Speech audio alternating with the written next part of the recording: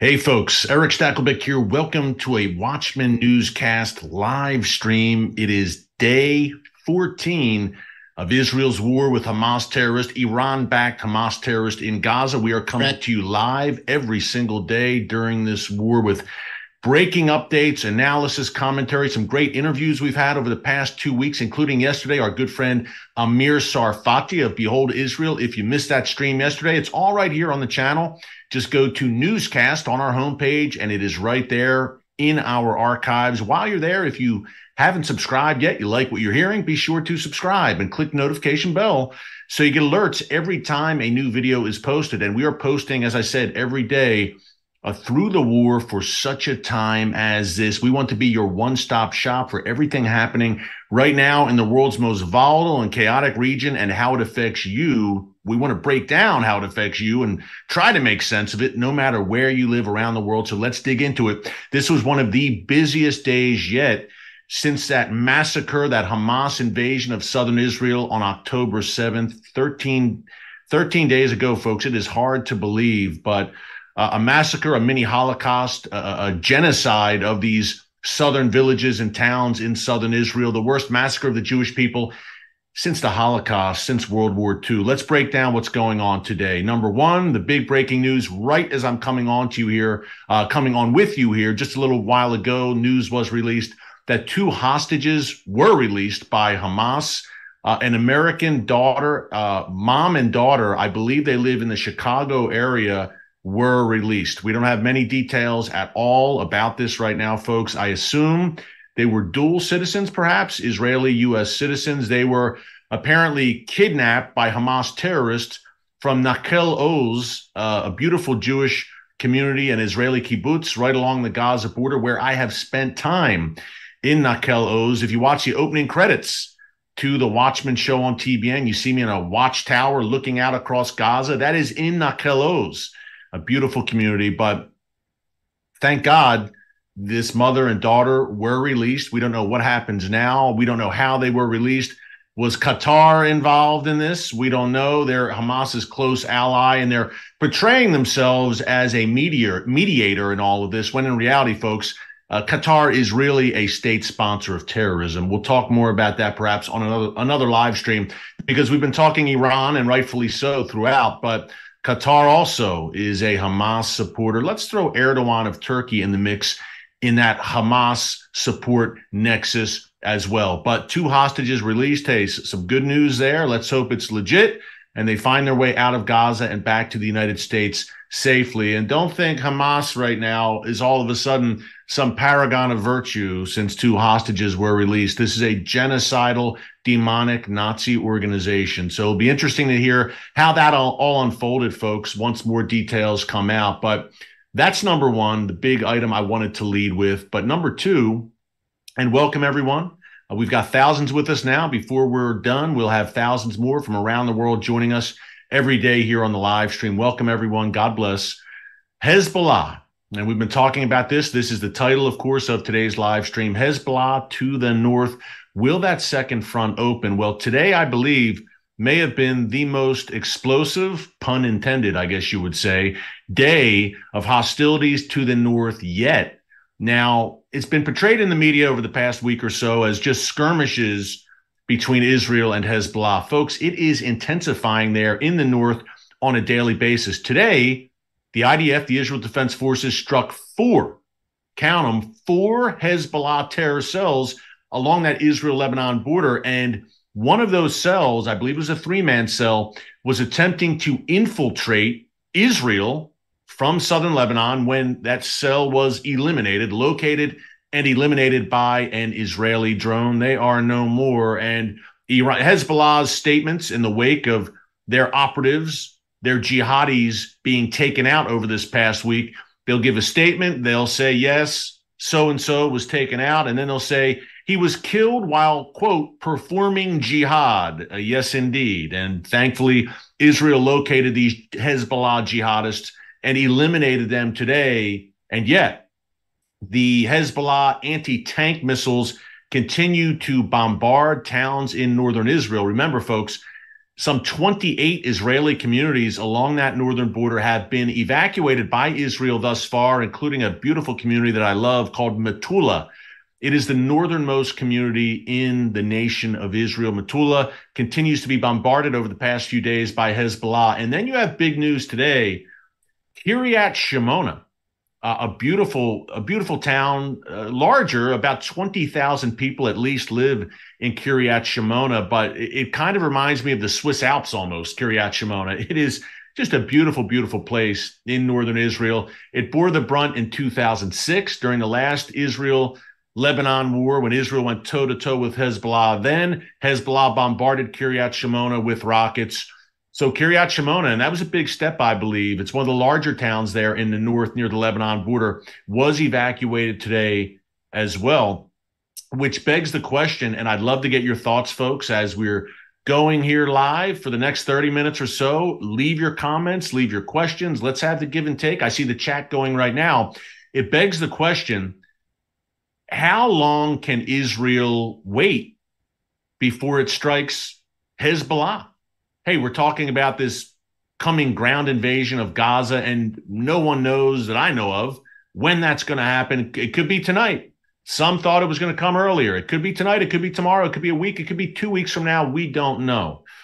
And we don't know the deliberations going on within Israel's war cabinet. I can tell you that in previous months and years, I've interviewed most of them, from the Prime Minister Benjamin Netanyahu to Ron Dermer, the Strategic Affairs Minister, Zaki Hanegbi, the National Security Advisor, Benny Gantz, who's part of the former defense minister, who is part of this unity government right now. I've interviewed all of them. And what I can tell you is this: to a man, all four of them, in my interviews with them, in conversations, lengthy in some cases. I interviewed Prime Minister Netanyahu for 35 minutes a few months ago. They are adamant and resolute that the Iranian regime will never, ever acquire a nuclear weapon on their watch. It was very interesting because, look, Benny Gantz is not a member of the Likud party. Hanegbi, Dermer, Netanyahu, obviously Likud members, but all, and it seems to be a theme across all Israeli political factions, that they differ. And hey, look, folks, we saw before this Hamas madness began 2 weeks ago, we obviously saw massive demonstrations in Israel, these judicial reform demonstrations. So clearly, Israel has a very lively democracy, and people disagree and they go at it. No doubt. Go to a Knesset meeting. It gets very, very fiery. I've attended some of them. But interestingly enough, one topic that every Israeli political party, for the most part, other than the extreme left and some of the Arab parties, they can all agree, the rational actors from the center to the right, that there's no way, under any circumstances, that Iran will ever be permitted to develop nuclear weapons. Why am I bringing this up? You might say, hey, you're just talking about Hezbollah, now you're shifting to Iran. Two reasons. Number one, the Iranian regime. You cannot talk about Hezbollah in the north. And by the way, before we're done, don't worry, we're going to talk more Hamas and Gaza as well and what's happening. Hang tight. We've got a lot to discuss today. But you can't talk about Hezbollah and the threat to the north, whether it's in southern Lebanon, where Hezbollah rules with an iron fist, or next door in Syria. Can't talk about that theater, so to speak, without talking about the head of the snake, the Iranian regime. Folks, October 7th, a date that will live in infamy, Israel's 9/11, would never have happened without the Iranian regime, without its active support, training, and arming of Hamas, and also, in Gaza, Palestinian Islamic Jihad. I repeat, just as we could say 9/11 would have never happened without the Taliban actively supporting and harboring al-Qaeda, many would say that. This Hamas onslaught, this massacre, would never have happened without Iran's active support and cheerleading and training.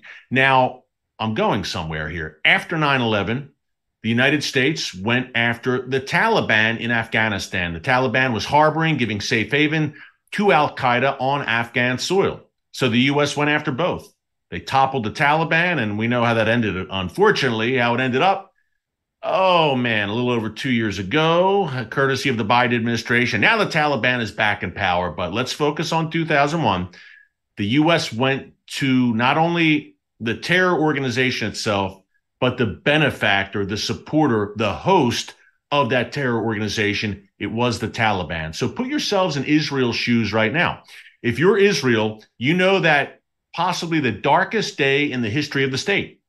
Look, Israel, miraculously reborn in 1948, has had many dark moments and dark days, sadly, because of genocidal enemies that surround it, whether it was the 1948 War for Independence, the Yom Kippur War, the First and Second Intifada, the Second Lebanon War, the First Lebanon War. We could go on and on. The Six-Day War, obviously, miraculous victory. More on that in a minute. But this October 7th, many Israelis are saying this was the darkest day in the history of the state. Folks, guess what? The Iranian regime was behind the darkest day in the history of the state of Israel, the modern state of Israel. That can be said without hesitation. You might say, well, wait a minute. The Biden administration said that Iran, there's no direct link to Iran and October 7th. Well, number one, suppose there's not, and I believe there most likely is, and more details will emerge, I believe. We're only 2 weeks in here. More will emerge in the days to come, I believe. But two things to keep in mind. Number one, in the run-up, and we reported this here on the Watchman, this is why you're here, to get this kind of information. In the run-up to October 7th, the Iranian regime, members of Iran's Islamic Revolutionary Guards Corps, were meeting with leaders from Hezbollah, leaders from Hamas, leaders from Islamic Jihad in Beirut. Planning meetings. Now, I'm sure they weren't planning a picnic or a family get-together. They were planning a massive terror attack, the fruits of which we saw, the bitter fruits, the deadly fruits, on October 7th. So number one, we've got the planning, clearly. And number two, we've got the arming, the supporting, the ideological support, the physical support with weapons, and the cheerleading. So perhaps Iran didn't know the very minute and hour that Hamas jihadis were going to burst through the border fence and invade southern Israel 2 weeks ago. But their fingerprints are all over it, and it would not have happened. I repeat, the darkest day in the history of the modern state of Israel would not have happened without the Iranian regime. So if you're Benjamin Netanyahu and you realize that, what do? It's one thing to eliminate Hamas. Amen. And Israel is in the process of fulfilling that goal, I believe. Benjamin Netanyahu said, we will, quote, crush Hamas out of existence, essentially, and I believe that's coming. And he said last week, look, this war is going to change the face of the Middle East forever, for generations. And I've brought up here on the live stream over the past few weeks, you can't do that. You can't change the face of the Middle East. That's a big goal, right? You can't do that by simply destroying Hamas. That's great. And it changes your immediate backyard and what's happening there. But if you want to change the face of the entire region, you got to go after Hezbollah, and you eventually have to address the head of the snake, the Iranian regime. If Hezbollah goes all in this war, opens up that second front, I believe it's a good possibility, and they begin to bombard with Israel with rockets, Israel is going to take that opportunity to crush Hezbollah as well, folks. Mark my words. A decisive defeat not only of Hamas, but of Hezbollah as well. Hezbollah, I believe, and Hamas already has, but I believe Hezbollah as well will sign its own death certificate, its own death warrant, if it bombards Israel and goes all in and unleashes those 150,000 rockets and missiles that are pointed at every inch of Israel right now. The big question is Hezbollah prepared to do that? Is Hezbollah, and I'm going deeper here with the head of the snake in a minute. I want to quote directly from my good friend Joel Rosenberg and his observations about a larger war between Israel and Iran.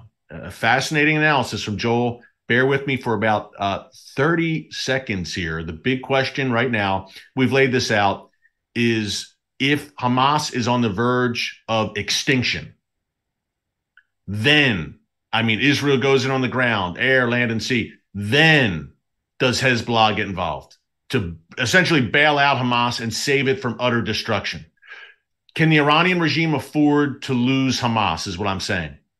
The Iranian regime, look, Hamas has been a boon to Iran's regional goals, its strategy, its ring of fire, and more on that in a minute. Yemen heating up now, more on that in a minute, bear with me. this ring of fire that surrounds Israel on all sides. Gaza has been a crucial ring of that ring of fire, whether it's Hamas or Islamic Jihad in Gaza, creating much more than a distraction for Israel, a massive threat. The deadliest day in Israel's history, Hamas was responsible for. It's been great for Iran and Iran's strategy.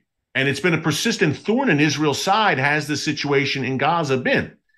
Is Iran prepared to let that go and just say, Hamas, you're on your own now. We don't want to use Hezbollah now. We want to continue to hold Hezbollah in reserve to fight another day. And that other day, folks, would be when Israel, not if, I think at this point, but when Israel strikes Iran's nuclear facilities. Hezbollah would be Iran's main means of response to an Israeli attack on Iran's nuclear facilities. Here's what my good friend Joel Rosenberg wrote, and actually talked about on his show, The Rosenberg Report, which you can see on TBN, where you can also see The Watchman every week.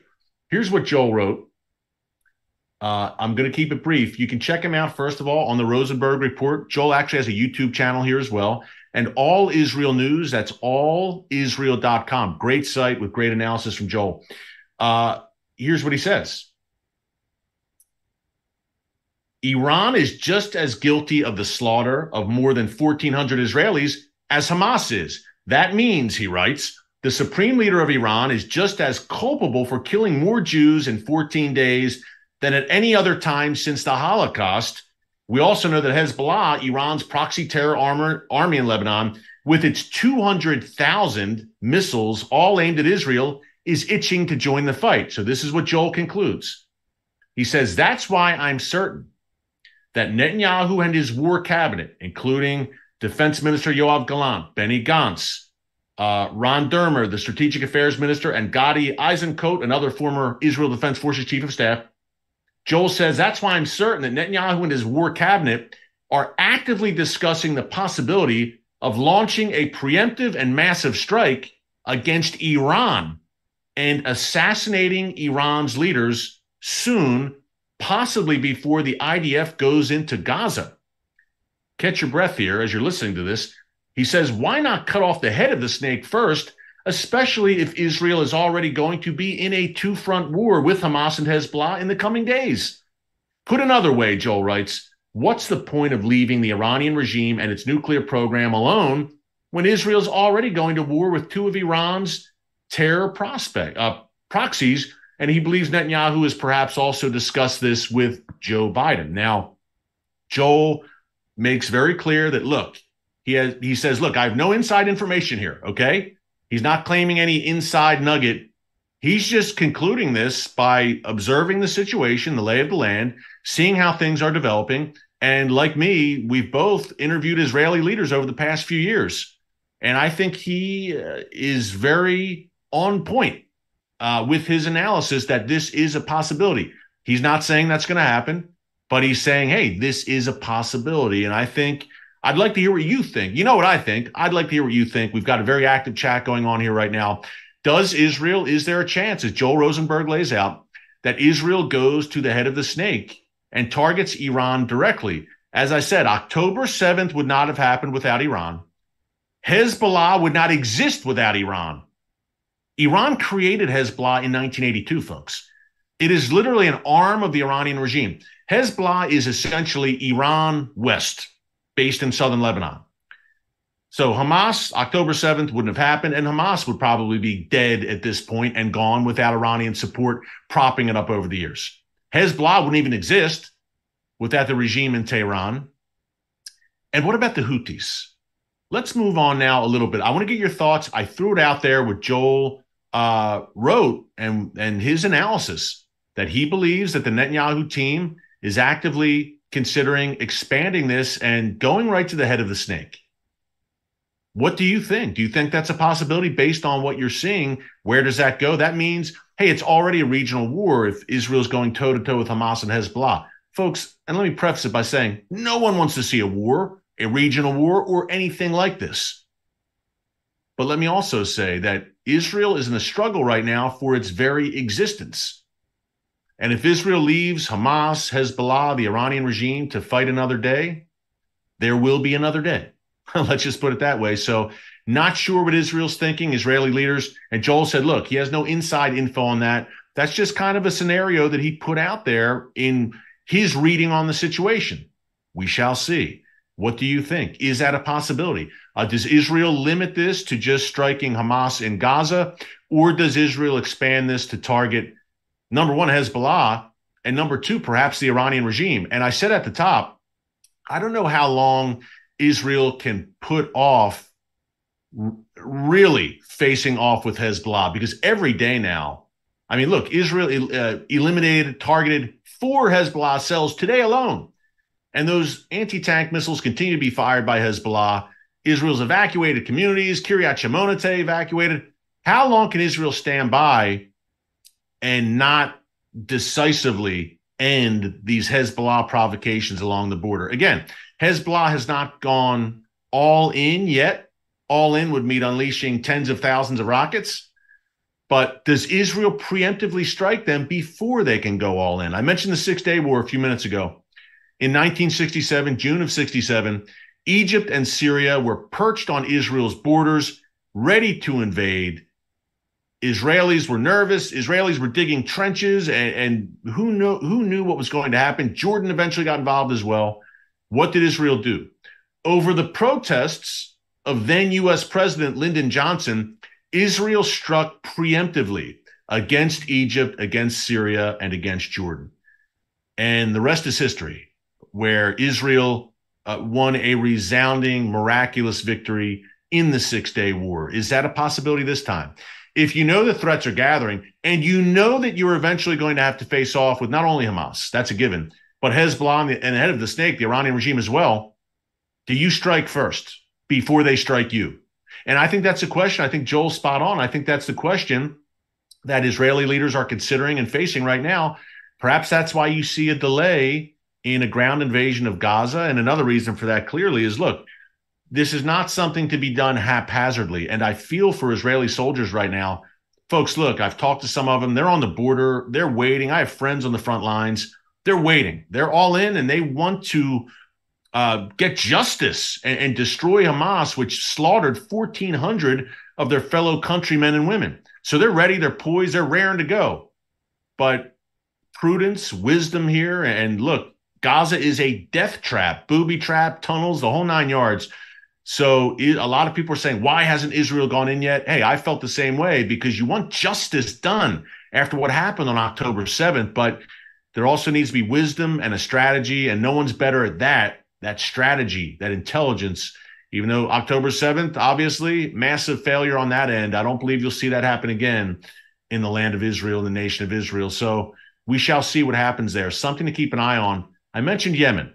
Before we dig into that, you might be saying, Yemen, where's that on the map? Some people might ask. Well, I'm going to tell you all about the Houthis in Yemen in a minute and why they're now throwing their hats in the ring. And I'm not an I told you so guy, but hey, if you watch the newscast, you know we've been talking about this for years now, the Ring of Fire and the possibility not just of Hamas, Hezbollah, but the Houthis in Yemen and those militias in Iraq and Syria. Well, guess what? Iran is pushing the buttons right now and activating the Houthis and those militias in Iraq and Syria. And it's not just Israel that's the target. But one thing to consider, my friend Jonathan Schanzer of the Foundation for Defense of Democracies, pardon me as I'm looking down, just looking at my phone, he tweeted today. Can you still say tweet? It's called X now, that social media platform. But on X, Jonathan wrote that now that the Ashley Hospital flap is over, we reported on this the past few days, Hamas and the world, much of the world, falsely accused Israel of striking this hospital in Gaza City when, in reality, it was a misfired rocket fired by Palestinian Islamic Jihad that caused a major explosion in this hospital and killed Palestinian civilians. Didn't stop the world from hopping on the story and blaming Israel, but now the facts are out. And Jonathan writes, look next at the Al-Shifa hospital in Gaza City. Why? And Israel would never intentionally target a hospital and target civilians. The most humane fighting force in human history is the Israel Defense Forces, along with the U.S. military, in my humble opinion. The IDF goes to extraordinary lengths, even putting its own soldiers at risk to avoid civilian casualties. Nonetheless, Jonathan writes, at the Al-Shifa hospital in Gaza City, that's a command center for Hamas. They do it on purpose, folks. They do it intentionally. And it makes me laugh because some people say, oh, Israel's targeting civilians. Well, consider this and wrap your head around this. And I know this can be hard for the pro-Hamas crowd to wrap their head around facts and common sense, but here goes. If Israel indeed did intentionally target or has a policy of intentionally targeting civilians, then why would Hamas and Islamic Jihad and Hezbollah in Lebanon intentionally place their fighters and their weaponry and their rocket launchers in civilian areas? Because they know that Israel will not target civilian areas. So for Hamas, Islamic Jihad, Hezbollah, these are safe havens. Hey, let's put these rocket launchers in a hospital or in a school or in a playground where there's civilians around. They intentionally use Palestinian and Lebanese civilians, in the case of Hezbollah, as human shields. It's diabolical, it's evil, it's a double war crime. But that is what they do. Now, if Israel was just haphazardly bombing civilian sites and with not any regard for civilian life, then Hamas and Islamic Jihad and Hezbollah wouldn't do that.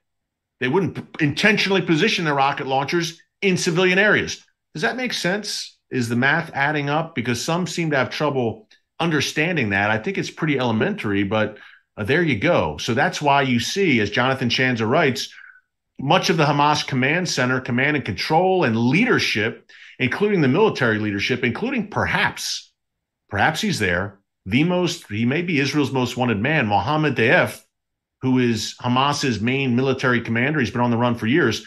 They apparently, a good deal of them could be holed up in this Al-Shifa hospital in Gaza City. So get ready. Jonathan writes, get ready. Al-Shifa will be the new rallying cry by the anti-Israel forces around the world. You'll see propaganda videos if indeed Israel eventually says, well, the command and control for Hamas, the leadership is in this hospital. We eventually probably have to target this hospital. We'll take great pains to get any civilians out of there, but get ready. So I want to throw that out there. Jonathan, I think, is prescient, good word there for you, when he talks about that possibility, the Al-Shifa hospital in Gaza City being a new rallying cry for the pro-Hamas crowd. Now, let's talk about Yemen, Syria, and Iraq. And I said not only Israel is being targeted, the United States right now feeling the brunt as Iran again activates the Ring of Fire. Quick refresher course, if you haven't joined us before, what is the Ring of Fire? It is that collection of Iran-backed terror groups that surround Israel, which is the size of the state of New Jersey. Quick reminder, surround Israel on all sides. It includes Hamas and Islamic Jihad in Gaza, Hezbollah to the north and southern Lebanon, Hezbollah and various Shia militias to the northeast and Syria. Then to the east, we have more Iran-backed militias in Iraq. Oh, and by the way, further south, about 1,000 miles south of Israel, we've got the Houthis in Yemen. Well, the Houthis were pretty active yesterday. Out of Yemen, the Houthis launched 3 cruise missiles in the direction of Israel. Thankfully, a U.S. Navy warship in the Red Sea intercepted those missiles, but obviously a very troubling signal there. That's another ring on the Ring of Fire. We've got Gaza, we've got Lebanon, we've got Syria, where rockets and missiles have been launched from over the past 2 weeks. The Houthis have been itching to get involved. For the past 3 years against Israel, their leadership has made statements out of Yemen again and again. Who are the Houthis? Well, they swept this Iran-backed Shia terror group, swept into the Yemeni capital of Sana'a back in 2014. They fought the Saudis, the UAE for the past several years. There's been relative calm and quiet over the past year or so. And now will things heat up again, courtesy of the Houthis? This is all I'm going to say about them, folks. Would you like to know? You might say the Houthis, the who? Never heard of them before. Yemen, where's Yemen? Okay, this is what you need to know about the Houthis. It's pretty basic. Again, here's their official slogan. This is the slogan that the Houthis live by. This is their marching orders. It's on their flags. This is what they believe. The slogan of the Houthi movement is, quote, God Allah, in their words, Allah, their God Allah, is the greatest. Allah is the greatest. Death to America, death to Israel, Curse on the Jews, victory to Islam. Other than that, they are perfectly moderate and reasonable chaps, I assure you. In all seriousness, this is the same organization, Death to America, Death to Israel, A Curse on the Jews, Jihad is the Way. The same organization that, upon entering office in January 2021, one of his first acts in the foreign policy realm, Joe Biden, was to remove the Houthis from the U.S. terror list as a designated terrorist organization. Why? Because he was trying to charm the Houthis' masters in Tehran, the Iranian regime. And the foreign policy of the administration in D.C. has become very apparent in the ensuing time, where it has released billions to the Iranian regime and desperately begged Iran for a new nuclear deal. The list goes on. So that was one of the original fatal mistakes of the Biden administration. It sent the completely wrong message to remove the Houthis from the terror list, and we're seeing the bitter fruits of that right now. Will the Houthis get involved? And hey, it is not beyond Israel's reach to strike the Houthis as well in Yemen. So who knows where this is going as we talk about other fronts opening. And we have to talk about Syria and Iraq when we're talking about additional fronts. The U.S., there are some 900 U.S. troops in Syria right now. I believe 2,000 or 3,000 in Iraq right now. And as we've reported this week, there are 2,000 more poised to perhaps be deployed to the region as well. But nonetheless, these Iranian-backed, key point there, Iranian-backed Shia militias in Iraq and Syria have been very active over the past 2 days, striking U.S. bases there with rockets and drones. So what is Iran's game here? We know that 2 U.S. aircraft carrier groups are on the Mediterranean coast right now, off the coast of Israel. As I mentioned, U.S. troops might deploy. What is Iran trying to do here? Are they trying to send a message to the U.S., don't you dare get involved, or there will be consequences for your soldiers in Syria and Iraq? A broader question here, we've asked this a bunch over the past week or so, once news of the carrier groups traveling to the Middle East became apparent, we've asked, okay, the carrier groups are going, more troops may be deployed, but do Iran and Hezbollah look at that and say, there's no teeth behind it? It's all just for show. We don't think Biden will really use them. I think that's a big question. And I have to say, the president's speech last night did not inspire much confidence, in my view. He talked more, it seemed, about Ukraine and the threat of Islamophobia than he did Israel and the war here and the Iranian regime and the Jews that were massacred 2 weeks ago. Just my take in watching it. But let's see what else we have before we go. And we've got incredible chat going on right now. So good stuff, everyone. Let's see if we have anything else to cover, folks, before we go.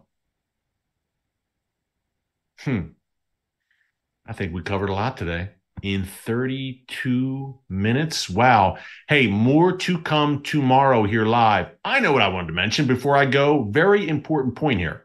Last mention here. Stick with me. A lot of people have asked over the past 2 weeks, Eric, what can I do to help directly? I can't get to Israel right now. I'm not on the ground there. How can I help the people of Israel who are struggling right now, suffering? Again, the worst massacre for the Jewish people since the Holocaust. Communities in southern Israel, beautiful communities, evacuated wholesale.